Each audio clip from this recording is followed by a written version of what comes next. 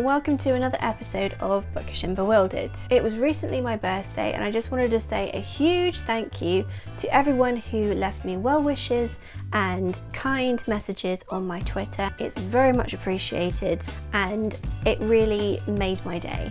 I also wanted to say a huge thank you for helping me hit 100 subscribers on my channel.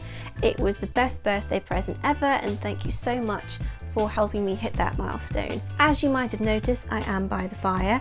We've lit the fire finally because it's rollicking bollocking freezing in England at the moment, and I'm getting it a little bit cozy with a few minor Christmas decorations.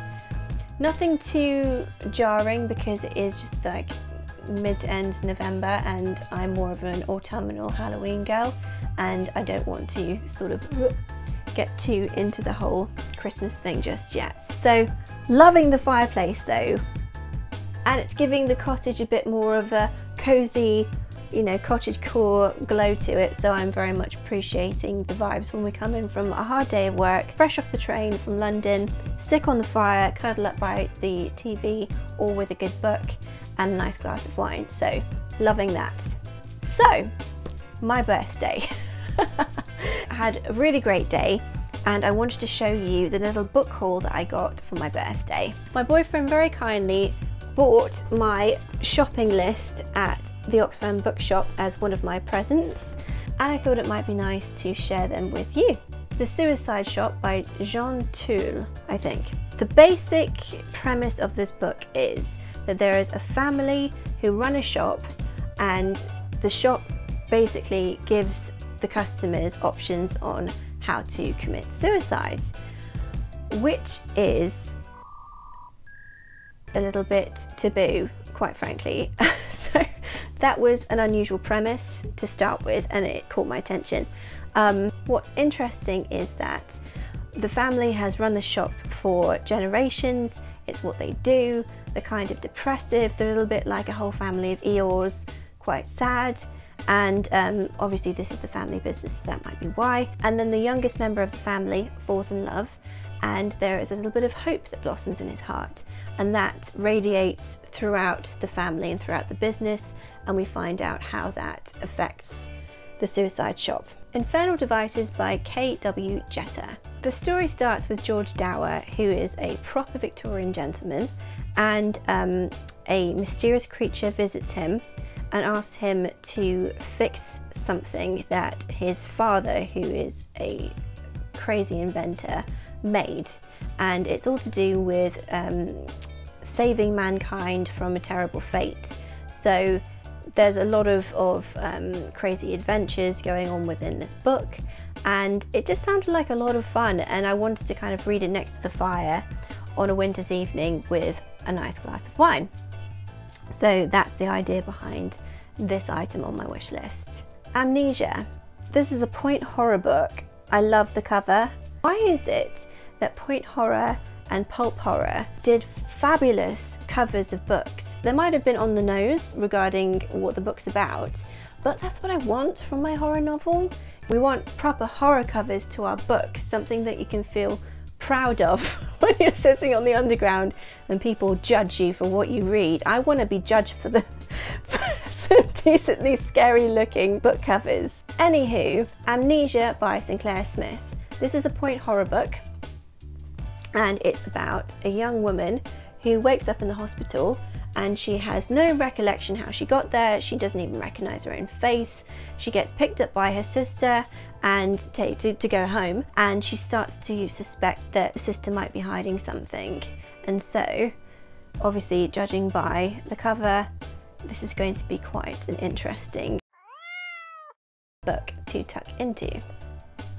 We shall see. Once Upon a Dream. Now, the reason why this was on my wish list at Oxfam is that it's a sort of like a fairy tale retelling. So obviously it's about Sleeping Beauty, and the book starts with the dragon being defeated and the prince coming to kiss Aurora on the lips and wake her from her slumber, when instead the prince falls asleep and joins the rest of the castle in the sleeping curse. The actual story goes from there, which is surrounding Aurora and her battle with Maleficent in the dream world. And that is what this book is about. So that is going to be on my nightstand. Next up is Maxwell's Demon. I'm trying not to let it kind of catch the light too much because it's a bit stroby and weird. So, love that cover though. I mean, take a look at that. Pretty gorgeous. Maxwell's Demon is a freewheeling investigation into the magic power locked inside the alphabet. Love through the looking glass, the bond between parents and children, and at its heart, the quest for meaning in a chaotic and untidy world.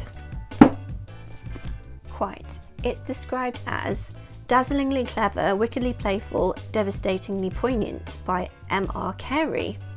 Oh, I got some other books from friends and family, and these are separate to the Oxfam wishlist that I have. How to Kill Your Family by Bella Mackie. It's quite a provocative cover, I think you'll agree. This story is about a young woman who murders 7 members of her family, but she's arrested for a murder that she did not actually commit.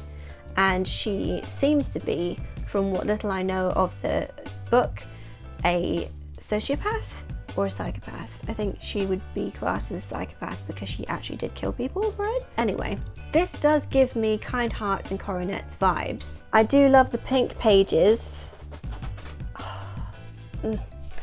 And I love the cover. I also was gifted a signed copy of Certain Dark Things, and it does give me Blade Runner vibes, the cover. This book is about a sort of dystopian world where there are vampires in Mexico and they are banned from certain areas. They have genetically enhanced pets, such as this dog up here who has glow-in-the-dark tattoos, and they're genetically enhanced to be quite huge. So love that. I mean, if I could do that with my gerbils, they'd be massive. But yeah, that sounds like quite a lot of fun. Bit of a distraction, so when it's rainy and miserable outside, this is going to be my go-to. And as I said, it's also signed by the author, so that's an extra little birthday treat. Love. Bit of a controversial read up next, which is The Maidens. Now, some people love this book, some people not so much. So I'm curious where I'm going to fall on the scale of love it or hate it, or maybe I'll be in the middle, I don't know. But this is a dark academia novel. A murder is committed and a psychiatrist is trying to unravel who committed the murder, and that's basically all I know. I know that there's a university or some kind of college where there is a group of girls who are known as the Maidens. A bit nervous actually. This is probably the book I'm most nervous about reading. I was also kindly gifted a couple of items, such as this gorgeous diptyque candle. It smells really quite strongly of rose. It's supposed to be like a berry candle, but it smells just like sticking your face in a bouquet of roses, red roses. Speaking of candles, I was also given kind of unusual presents, which is a couple of bleeding vampire candles, but it kind of drips red candle wax, and it looks like it's bleeding, so that's kind of fun. It's very on brand if you're reading Edgar Allan Poe or something gothic like Dracula and you've got your bleeding vampire candles going in the background. I was also gifted some spell stones with their own little bag and a helpful how-to. And I now have quite an extensive reading list to be getting along with, and I got every single book that I wanted for my birthday. I had a great day, I had a great time, and I'm just really grateful. You guys are amazing, and thank you very much for hanging out with me. You don't have to be here, and I do appreciate it. So I will see you soon, my lovelies. Stay safe and be good, or at least try. You know, you might like it. You might.